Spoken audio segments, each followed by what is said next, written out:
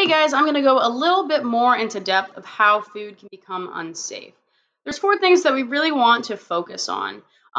Number 1 being time temperature abuse. Number 2, cross-contamination. Number 3, poor personal hygiene. And number 4, poor cleaning and sanitizing. These can make food unsafe if we don't do these properly. So time temperature abuse is when food stays out too long at a temperature that's good for pathogen growth. Okay, so like I mentioned in the previous video, that range that we want to stay out of is called the temperature danger zone. Okay, 41 degrees to 135 degrees. We want to keep food out of that range, the temperature danger zone. So if we are holding food, cold food, we want to make sure that that food is 41 degrees or lower. If we're holding hot food, we want to hold that food at 135 degrees or higher, okay? So food that have been time temperature abused has not been held or stored correctly. It is not cooked or reheated enough to kill pathogens. And in later chapters, we will learn about temperatures that we need to cook certain foods to. So like ground beef, we need to cook to 155 because the foodborne illnesses associated with ground beef get killed off at 155 degrees. Chicken needs to be cooked to 165 because foodborne illnesses associated with chicken get killed off at 165 degrees. Or the food is not cooled properly. So there's a process that we follow to get food down underneath or 41 degrees or lower in a certain amount of time. And if you don't follow those procedures, the food has to be thrown out.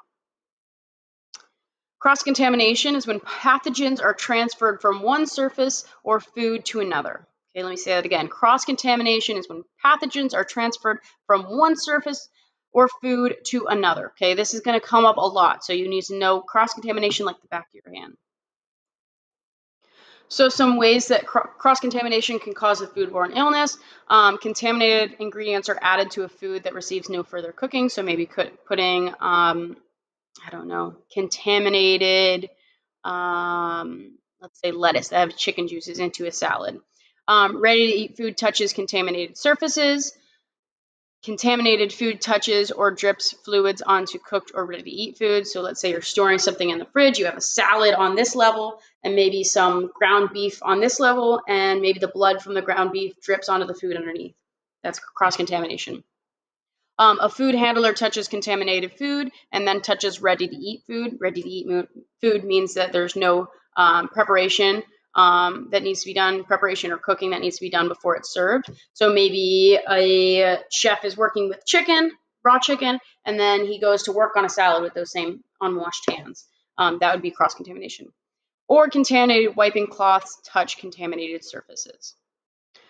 Moving on to poor personal hygiene, this can affect and cause foodborne illnesses if you don't wash your hands properly after using the restroom or changing task, coughing or sneezing on food, touching or scratching wounds and then touching food, or working while you're sick. Poor cleaning and sanitizing can spread pathogens from equipment to food if the equipment or utensil is not washed, rinsed, and sanitized between uses. So I gave that example of using tongs on chicken breast and then using the same tongs to mix up a Caesar salad. Okay, that would be considered cross-contamination. And to fix this, to not spread that, you need to wash, rinse, and sanitize the equipment before switching to a new task.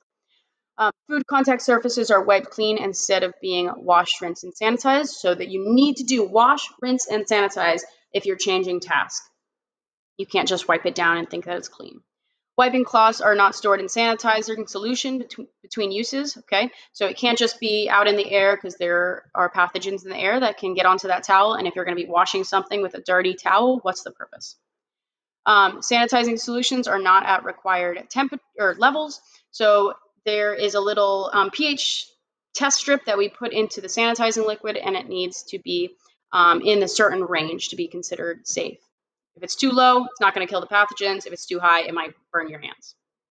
And there are 2 types of food that are the most likely to become unsafe. Number 1 are ready-to-eat foods, so they don't need any more cooking or preparation before it's served, and then TCS foods, and we will learn about TCS foods in the next video.